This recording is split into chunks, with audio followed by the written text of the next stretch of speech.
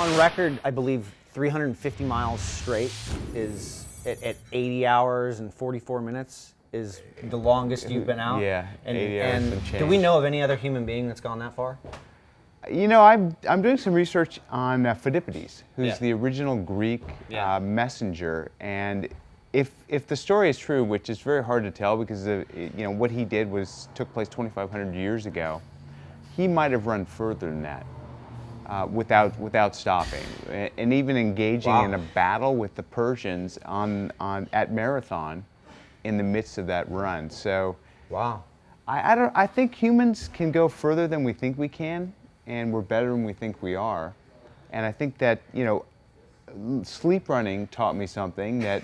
Wait, whoa. Yeah. What is that? This is awesome. Yeah, what is that? Well, I mean, it wasn't something I chose to do, but I mean, it literally woke up in the middle of, you know, running down the middle of the road, and I thought, what just happened? I mean, I know better than to run down the middle of the road, and kind of meander back over the shoulder, and it happened again. I was falling asleep and just willing my body to keep going.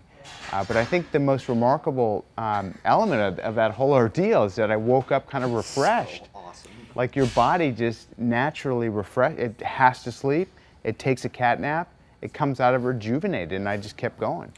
One of the things we experience or see all the time is that there's no off button. We're seeing that more and more, that people can go as far as they want to go.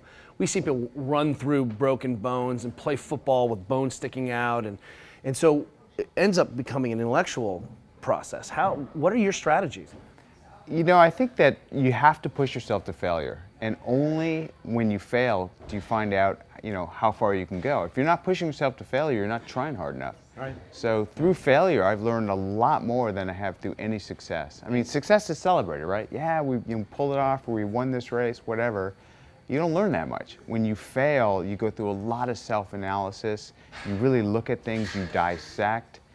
For instance, the sleep running. I mean, it intrigued me. Like, if I could train myself to sleep run, you know, how far could I go? So I started studying migratory birds, and there's actually a bird that travels 6,000 miles without stopping.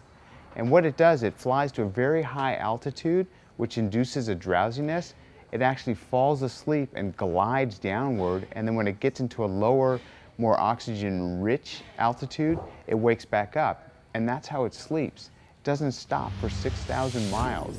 And I thought, that's just incredible. I just need to find a good hill, just glide on down. Crest Towns Pass, and then just fall down. I just think of the implications on like long distance driving for myself. I get it. Wow, that's amazing.